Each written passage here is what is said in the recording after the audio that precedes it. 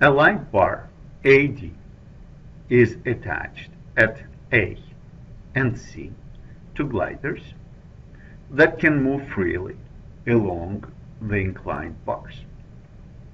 If the rod BE is vertical, determine the tension in the cord and the forces acting on the bar AD at A and C induced by a weight W.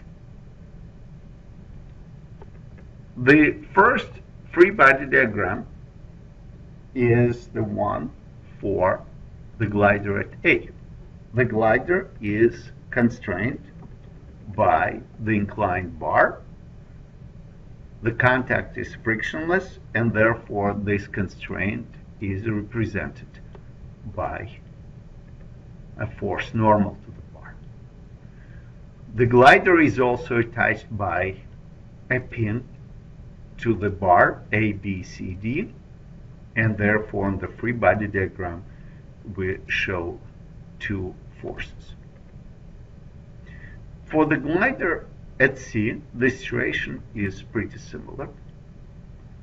The constraint due to the bar is removed and replaced by a force normal to the bar, and the pin is removed and it is compensated by two forces. Next, let me look at the free body diagram for the horizontal bar and the weight. At A, I show two forces that the glider exerts on the bar. These forces are shown in green because these two forces are connected to these two forces by the third law. At B, there is a cable, and the constraint due to the cable is replaced with the force, vertical, pointing up. At C, we have two forces that the glider exerts on the bar, and these green forces are connecting to these blue forces by the third law. Finally, we show the weight of the block at D. Now, let us write down equilibrium equations. I will denote the forces acting on the glider at A by AX, AY, and A prime. Sum of the forces on X, sum of the forces on Y, sum of the moments about A is trivial because all the forces intersect the point, and therefore all of them have zero arms, and therefore the moment equilibrium gives us no interesting information about the force at A. The same story for the glider at C. Now we can focus on the beam.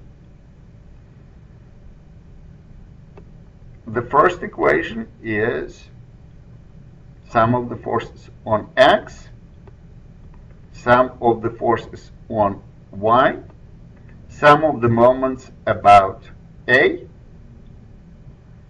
and now we can put together all equations. We have three free body diagrams. The first two give us two equations each, and this one gives us another three. So we will combine the first two. Allows us to express AX and AY in terms of A prime. Then for the second glider, again, we will express CX and CY in terms of C prime. Now we can take the equations for the bar and replace AX, CX, AY, CY with the expressions in terms of A prime and C prime. Now, if we look at the last three equations, we see that we have three equations for three unknowns, A prime, C prime, and T. The solution is T is equal to W, A prime equal to minus C prime equal to minus W sine theta. Finally, we could go back and evaluate the forces. AX, AY, CX, and CY, and put them back in, and the original free body diagram gets replaced with the free body diagram where all the forces have been determined. Thank you.